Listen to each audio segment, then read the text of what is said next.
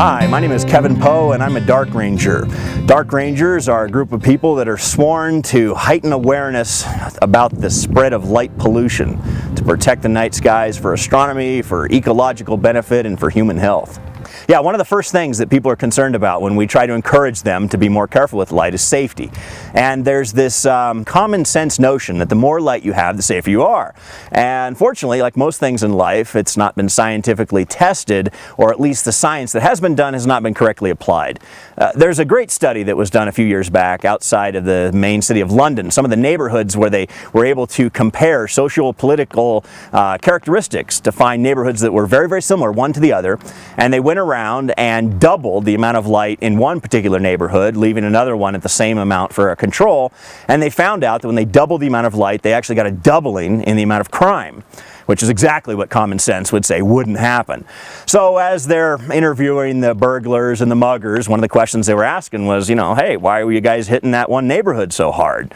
And the answer, for the most part, was, well, we just felt a lot safer there because of all the extra light. And in reality, when you keep your house brightly lit, you make the job of a burglar very easy. If I was a burglar, I could stand on the public sidewalk and look at your house, and I could tell if your windows are brightly lit, which ones have security alarms on them, which one don't. In a general sense, if you can see the bulb, so if you have your light fixture, you should have enough of a shroud on it, the bulb itself is not visible. Because when you can see the bulb, then you have to contend with glare.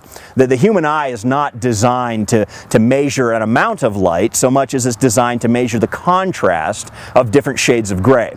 So what a bulb does is it creates a very bright spot and lots of heavy shadows, and you just can't see very far into the background, and all you can see is that bright light. It's the effect you get when you're driving down a road and somebody forgets to dim their lights. You're blinded, and that's unhelpful. What you need is a light that's shrouded so the bulb is no longer visible and it's lighting up a smaller area with not as much light intensity. I think for just the regular person, there's also this important cultural connection. Who doesn't like to go out into the wild, dark places that are still left and enjoy the beauty of a nighttime sky?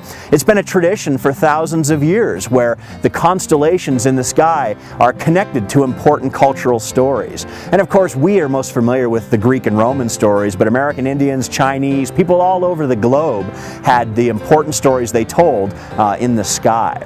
Another reason to be concerned about protecting natural darkness.